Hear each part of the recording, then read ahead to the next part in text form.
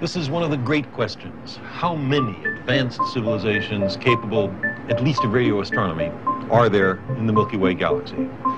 Let's call the number of such civilizations by the capital letter N.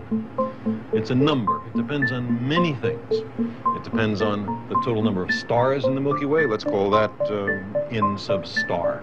It depends on the fraction of stars that have planets. Let's call that F sub p.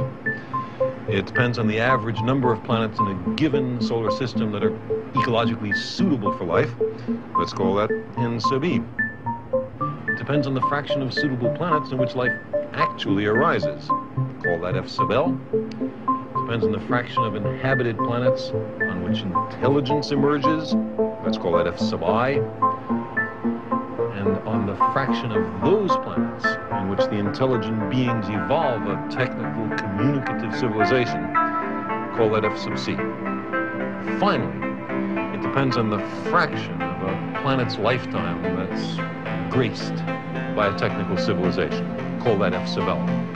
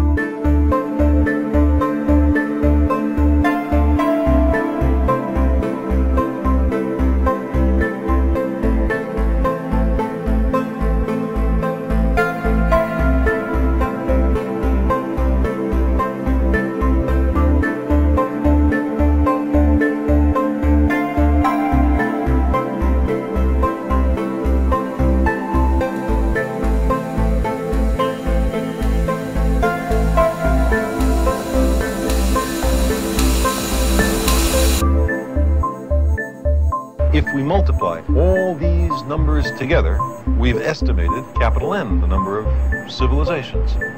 This equation, due mainly to Frank Drake of Cornell, is only a sentence. The verb is equals.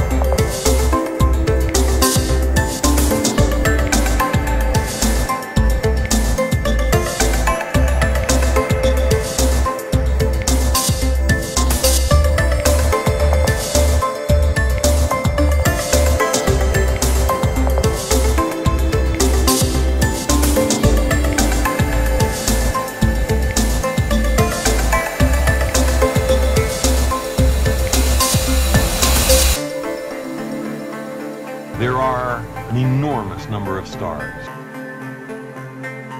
Only some of them will have planets suitable for life. On only some of those worlds will intelligence arise.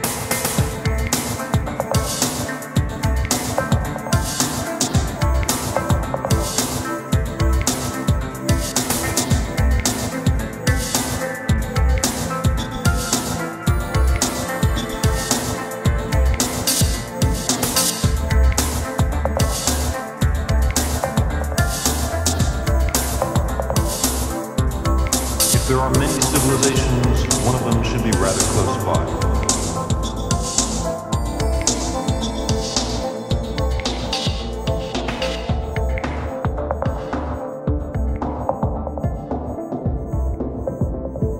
If there are few civilizations, then even the nearest may be very far away.